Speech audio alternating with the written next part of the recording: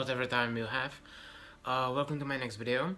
This is actually like a conclusion of my whole trip to Morocco, and if you haven't seen it, you can check it on the link up there. Anyway, in this video I will share with you some of my tips and tricks about traveling in Morocco, some points that I have noticed when I was there, and basically anything that you may find handy when you go there.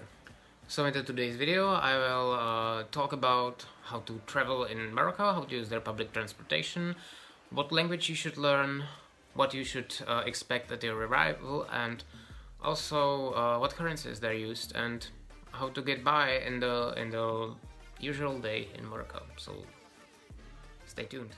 So first thing, arriving in Morocco. So when you come to Morocco, you will be obliged to fill out this form.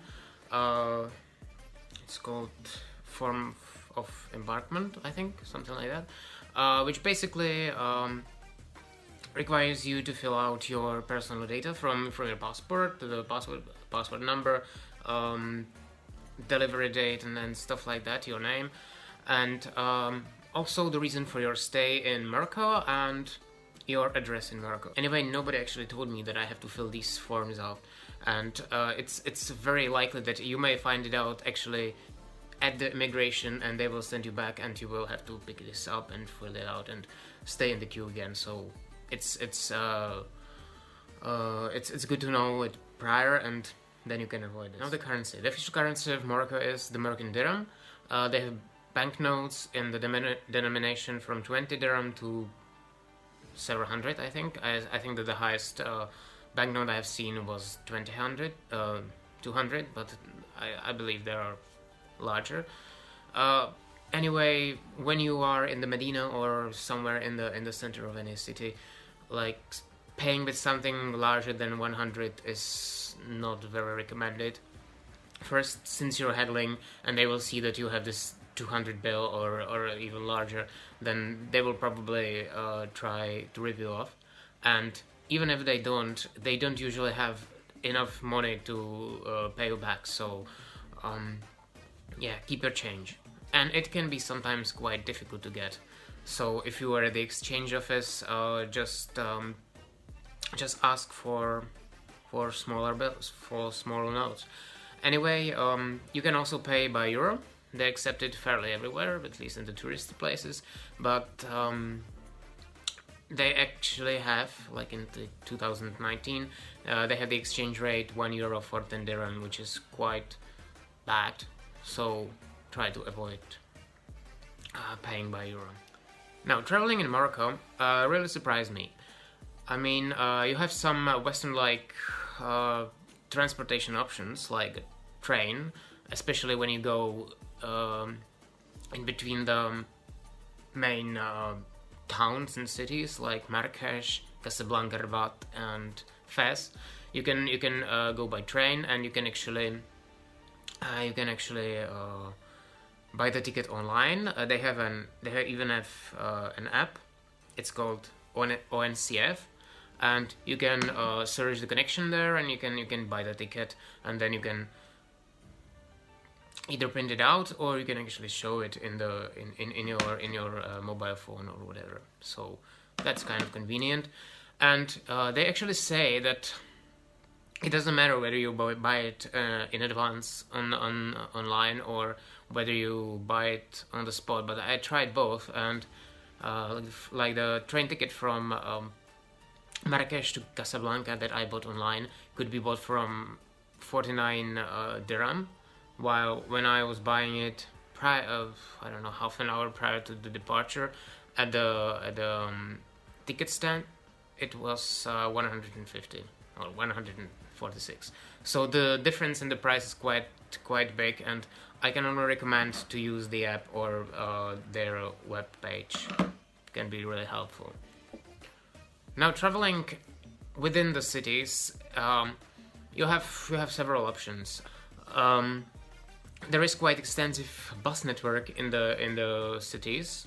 Anyway, if you're in Marrakesh, traveling by bus is quite easy. You can find the timetables on the major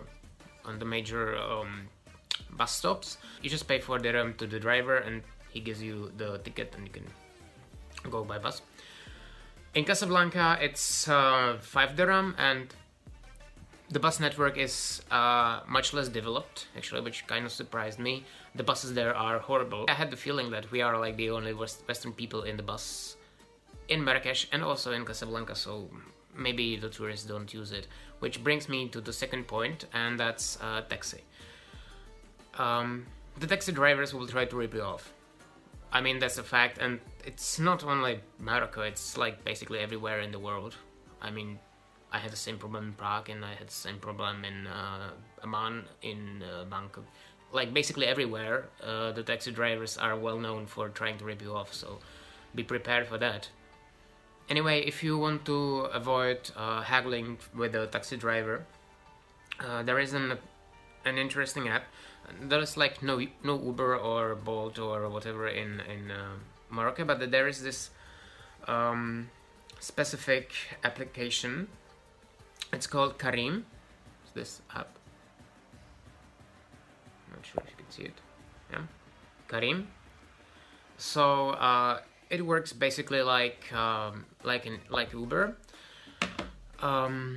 You just choose your pickup location and your drop-off location. It will tell you the price in advance. It will call for the driver, and yeah, you can go.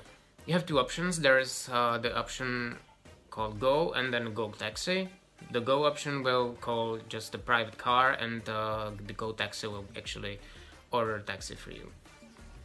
Now, the thing about this is we tried the first time and we ordered just a normal car, and it picked us up in front of the Hassan II mosque in Casablanca, and we got attacked by 3 other taxi drivers, and our driver got beat up, I think, or something.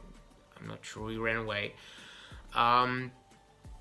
So if you pick up the private driver, be sure to make it further from the main landmarks, because these places are usually crowded by taxi drivers and they hate people that are using this app. So you may end up in a problem like we did. But anyway, if you want to avoid this, you can order a taxi. The prices for the private driver and the taxi driver are basically the same. They vary in the amount, about, I don't know, 10 dirham, which is like nothing. Overall, I was really surprised. I was expecting that Morocco will be one of the least, let's say, tourist-friendly countries I've ever been. Actually, as a tourist, I didn't find myself lost somewhere without any idea what to do. The tourist industry in the main towns like Marrakesh, Rabat, Casablanca or Fez is well developed.